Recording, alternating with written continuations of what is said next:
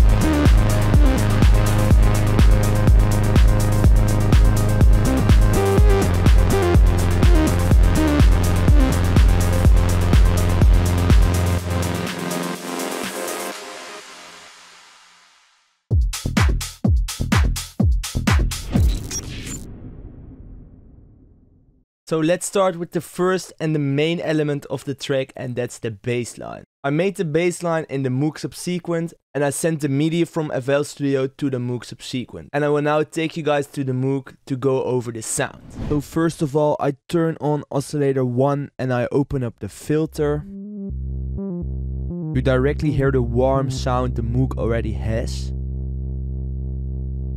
The wavetable is set between the square and the saw right here.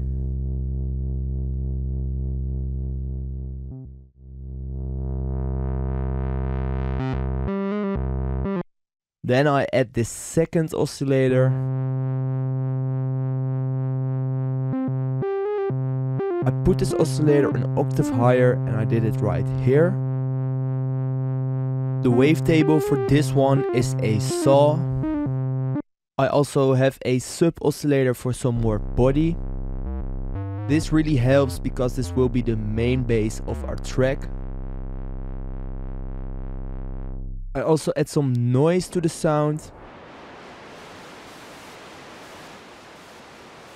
And then together you already get that fat sounding bass sound.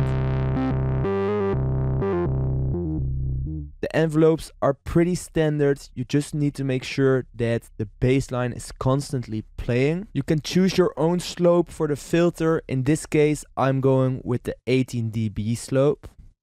Mod 1 is linked to the filter to create some movement.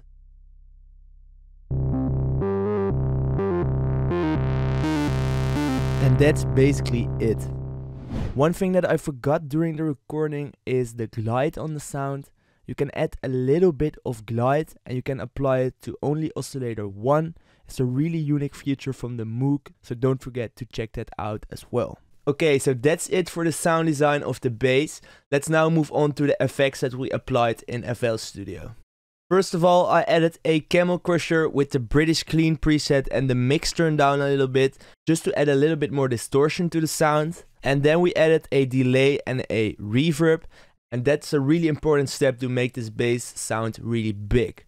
These things combined with the powerful sound of the Moog make up for a really cool bass line.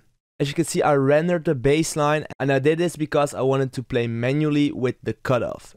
And then it's easier to just automate it. You can hear it for example in this part where the cutoff fully opens up and that sounds like this.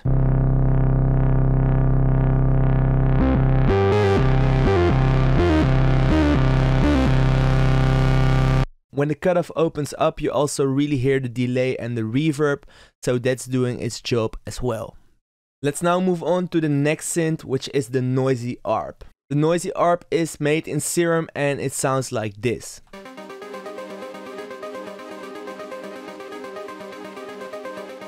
The main part that makes this sound cool is the FX, because if I turn it off it sounds like this. When I turn it on it makes a huge difference.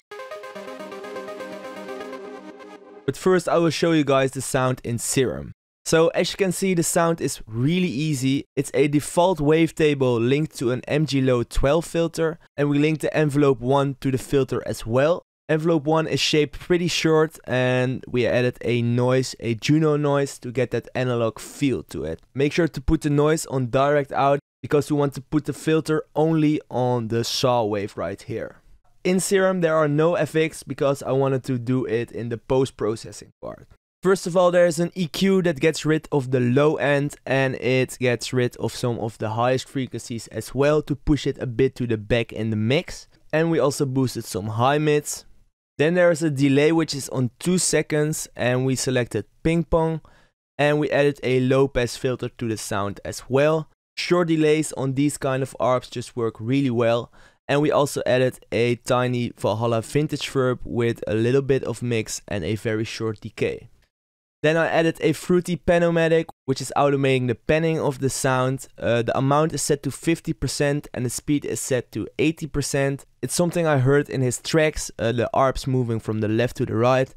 And this is an easy way to make it sound like that. I also added a stereo enhancer to make the sound wider, and a crystallizer, which is a granular delay kind of plugin. And I just used the default preset with a little bit of mix to it. Then you already have your sound. Let's move on to the next synth, and that's a noisy synth which is pushed to the back a little bit, and that sounds like this. The sound is pretty similar to the plug, but we didn't change envelope 1 and we don't use a filter for this. We only added some release to envelope 1. And then I added an LFO on the 1 second rate to the MG-Low 6 filter, just to create some weird movement in the sound. As always, there's an EQ cutting out the low end, and then the most important part for this sound as well is the delay and the reverb. I put quite some reverb on it. As you can see here, the wet level is on 80% and the decay is quite long as well. And then there is a 2 second delay set to ping pong mode with a bandpass filter on it as well. That's it for the synths in the track. The synths in the break part of the track and the drop are actually the same synths, but just with different filter automations and that kind of stuff. So I now move into the drums of the drop. The drums sound like this.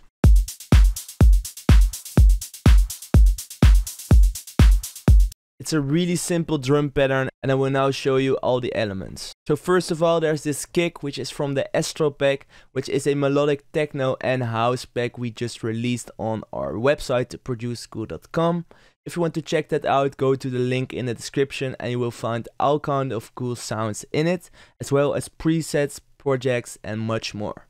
Then there is a snare and a clap layer together on top of it. And an open head.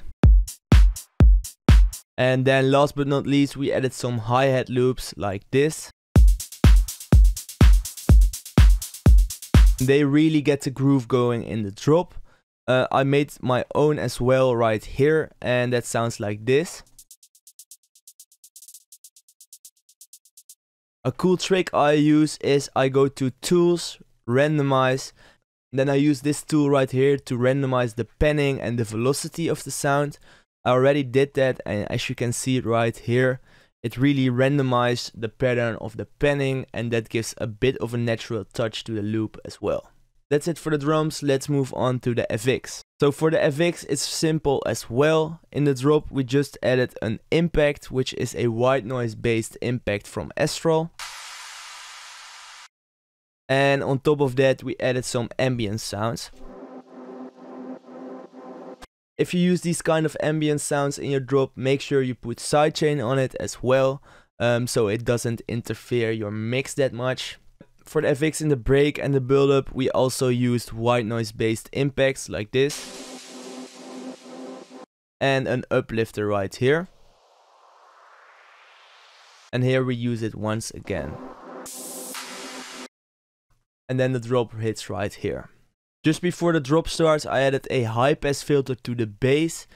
In that way you can create, in that way you remove the low end just before the drop, and then the drop will hit much harder because then the low end will be brought back in. As you can see, there are 3 sidechain automations which could have been put into one, but that's just laziness, I guess.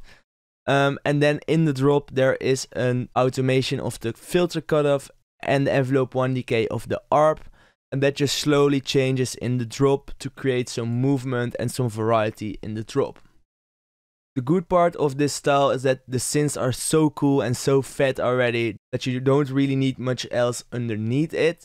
Of course, it's not possible for everyone to have a Moog Subsequent at home, so I will be looking into a serum tutorial for this kind of sounds as well, as it's also doable in VSTs nowadays, but for us it was just nice to use the Moog in a video once. I will now show you guys the end result once again.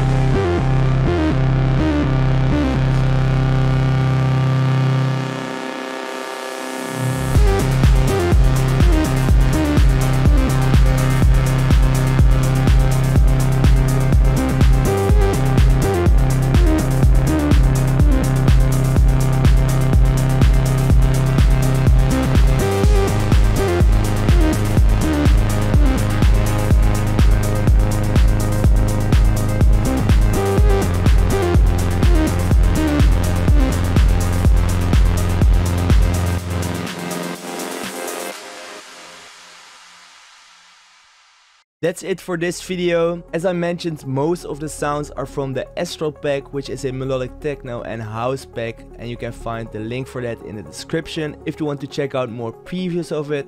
Make sure to follow us on Instagram, leave a like and subscribe, and I hope to see you guys in the next video.